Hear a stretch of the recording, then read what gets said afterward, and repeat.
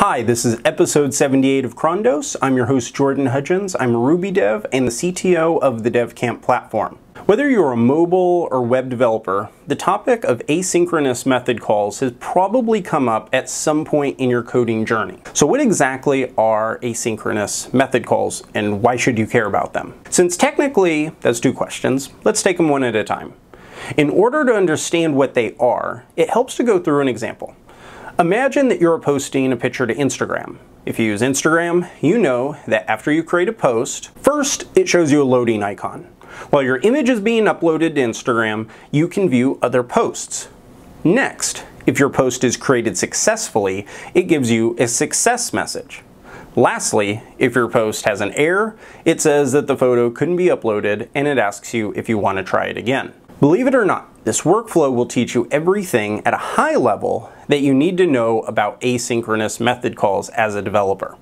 Let's look at the process step by step. During step 1, when Instagram shows the loading icon and allows you to view other posts, the app is making what's called an asynchronous request to the Instagram server. It's considered an asynchronous request because it's performing an action, in this case it's uploading a file, while not blocking any other method calls, such as using other parts of the application. In step 2, Instagram is sending a response back to the application.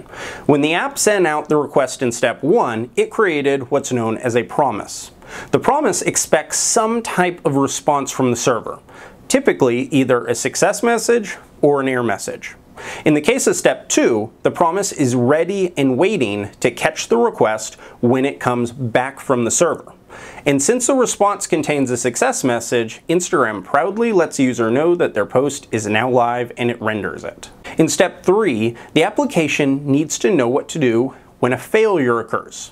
Imagine how bad of an experience it'd be if you uploaded an image to Instagram, but it didn't tell you if there was a failure. You wouldn't know if your picture was posted or not.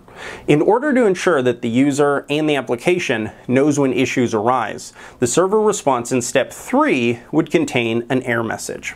From that point, it'd be the app's job to parse the response and give their user feedback. Typically, it says there was an error that occurred and you need to try to re-upload it again. As a recap, asynchronous method calls are tools you can use to communicate with outside services while not stopping the flow of the application.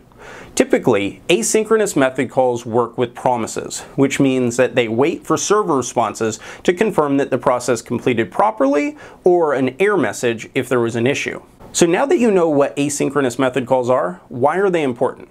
Well, let's imagine a world without them. Unlike our streamlined example of Instagram, let's imagine that YouTube, for example, didn't allow for asynchronous method calls. And let's follow that up by imagining that you had thousands of videos to upload to the site. In the dark ages of the web, before asynchronous behavior became popular, this scenario would have been very ugly because the system wouldn't allow you to perform two actions at once. You'd have to go open a new page for each video that you wanted to upload. From there, you'd need to start an upload completely from scratch. Instead of being able to upload multiple files at a time, like YouTube lets you do now, you'd be forced to take days to upload all your videos. And then you'd have to monitor each one of the pages in case an error occurred. Needless to say, this would not make for a good user experience. While I was teaching myself how to build iOS applications, my knowledge of asynchronous method calls really came into play. If you're building mobile applications that communicate with outside servers, a thorough understanding of asynchronous methods is required. I kept this guide very high level. The main reason is because each language and framework has a different configuration for how asynchronous method calls work. In the show notes, I've included some links to some popular frameworks, and it'll walk you through how to implement asynchronous method behavior.